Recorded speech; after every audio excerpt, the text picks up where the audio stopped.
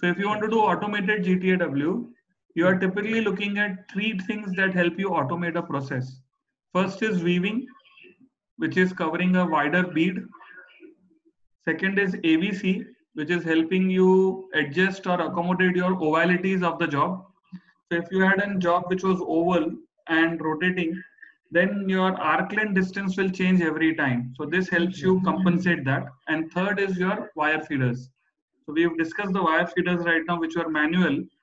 In automated wire feeders, you can use single or twin wire feeders. So if you are using twin wire, you would have two wires coming into the same pool, and one would be leading, other would be trailing.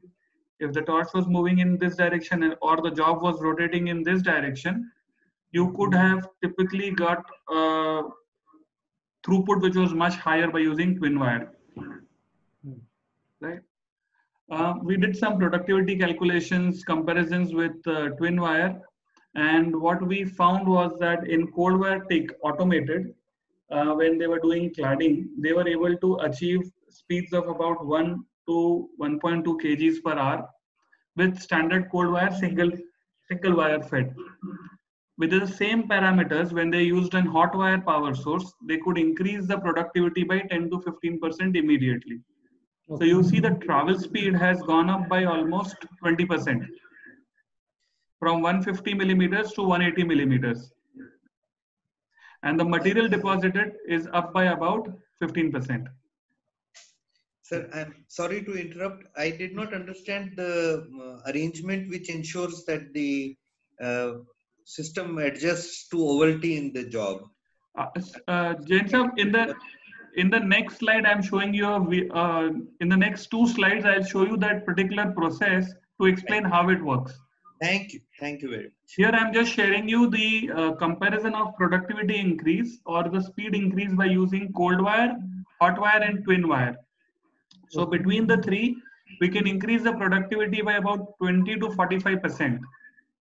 So if you use only hot wire, you are getting an increment of about 20%, and with twin wire, we are getting 45% increment. Whereas deposition rates, that was the rate at which the wire was deposited, went from 1 kg per hour to about 2.5 kgs per hour by using twin wire, and that too hot. Now, as sir was asking, what are the tools that we shared was, one of the tools was weaving. So what weaving does is allows you to cover a larger area. So if you see here, we are covering a larger bead size by moving the torch up and down. This up down movement is called weaving, and if you have a narrow gap, then we weave it as, we call it as oscillators, where you're doing an angular oscillation. In either case, the important thing is how fast you are moving, how much you want to move up, down, or left, right, and at the each end, you know, when you are moving, if you look at here, when you are rotating at each corner, you have to pause a bit.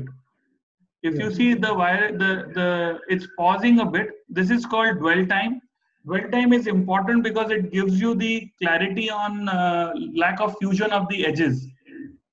So if you don't pause, you will have lack of fusion. With the pauses, you don't have the lack of fusion. Now we come to AVC. AVC means automatic voltage corrector. Now this is what we were talking about for adjustment of your ovality. Now what happens if you have an uneven surface or an oval surface?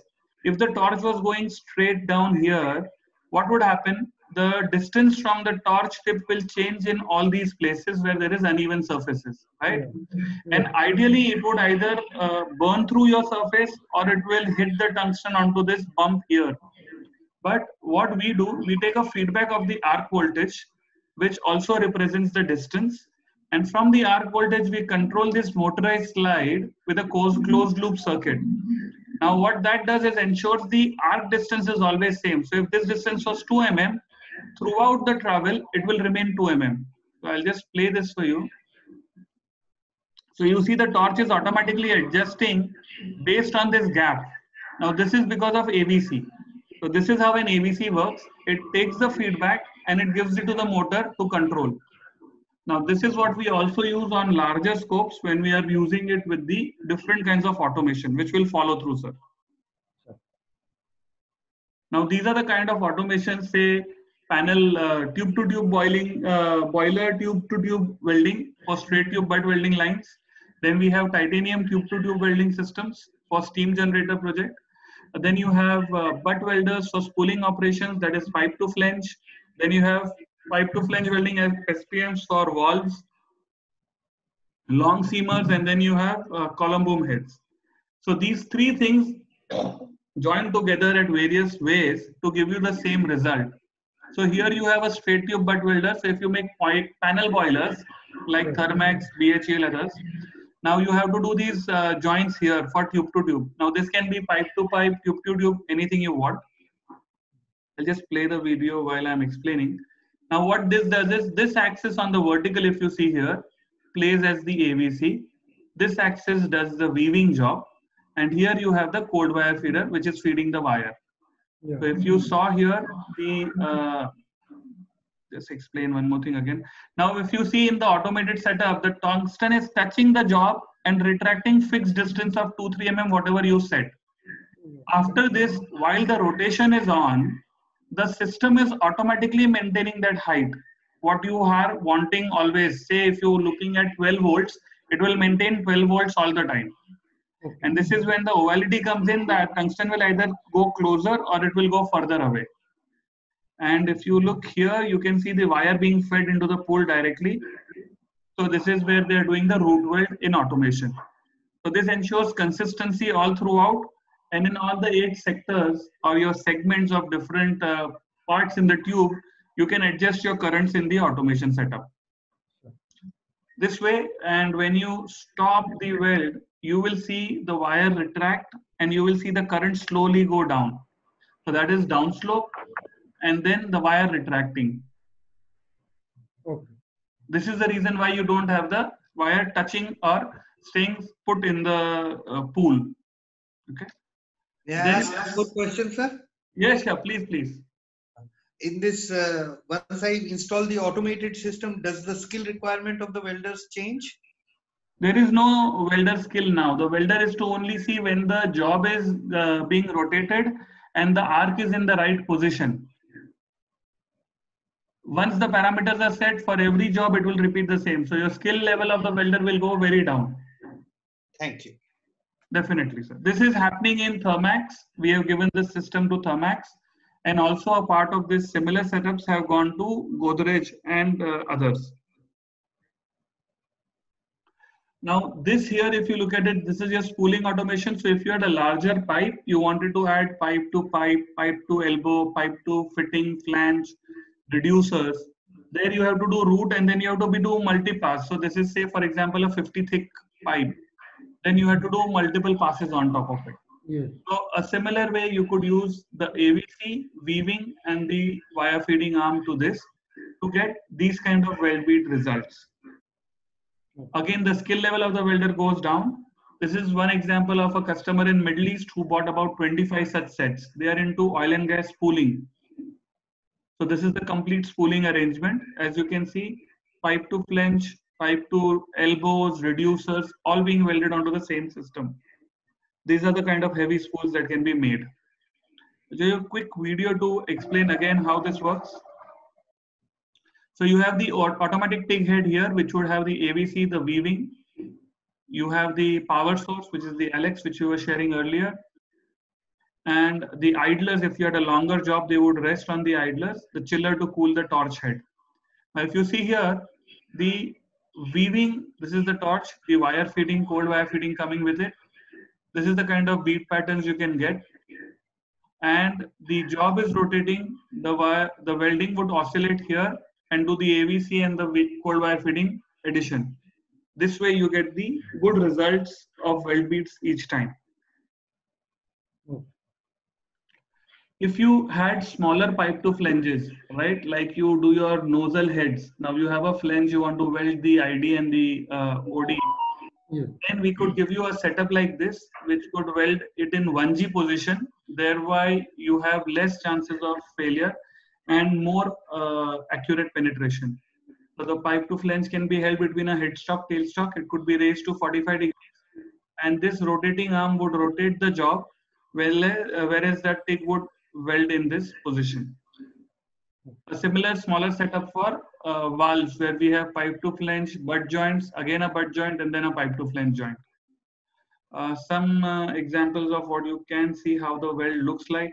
If you had a difficult position where you wanted to weld, even that could be taken care of. Like you see a different kind of a nozzle here to do very narrow gap, and here there is a wider gap, so you use a normal nozzle to do the welding. Again, cold wire feeding and AVC are in play in both these places.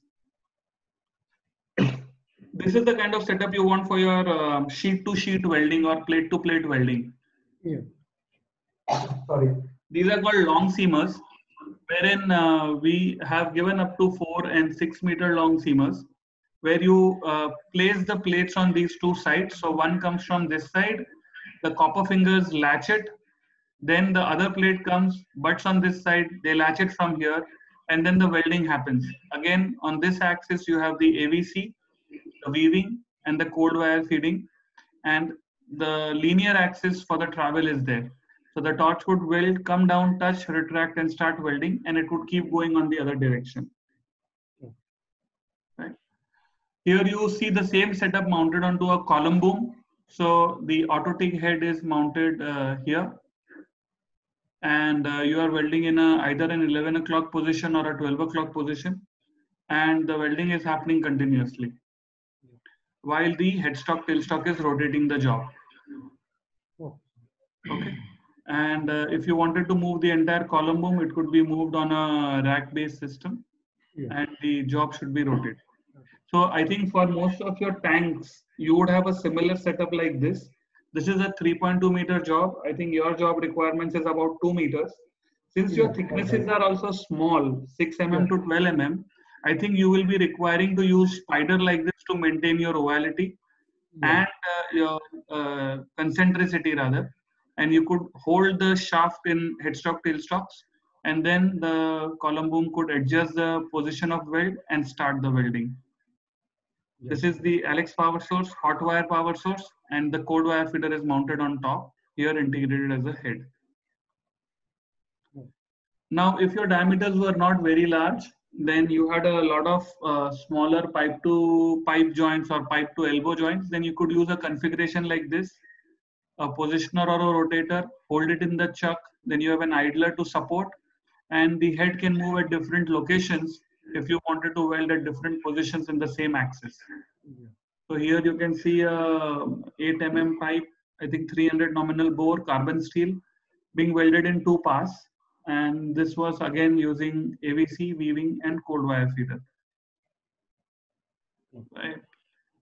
Thank you. This was done for a company called Wärtsilä in Khopoli. They are a Finnish company. They were into auxiliary power systems. So we have done pipe-to-pipe systems like this.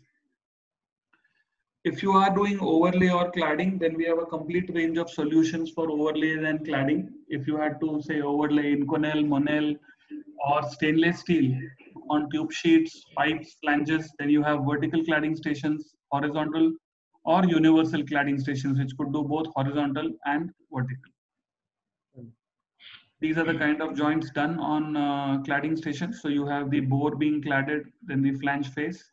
This is a T being cladded, an elbow. And here you have a small bore about 50 millimeters being cladded the entire length. These are horizontal stations when you wanted to do pipe cladding. So you could do a lot of pipes, 6 meters to 12 meter long pipes could be done on this. And you can have single head, twin head, or quad head. That means 4 welding heads inside one station itself. So this is a quad head, 1, 2, 3, 4 machines, 4 wire feeders, and 4 hot wire power sources.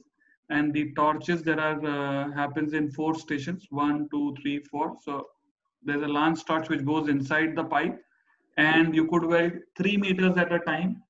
And by the time you finish 3 meters, your entire 12 meter long pipe would be cladded. This is a big advantage.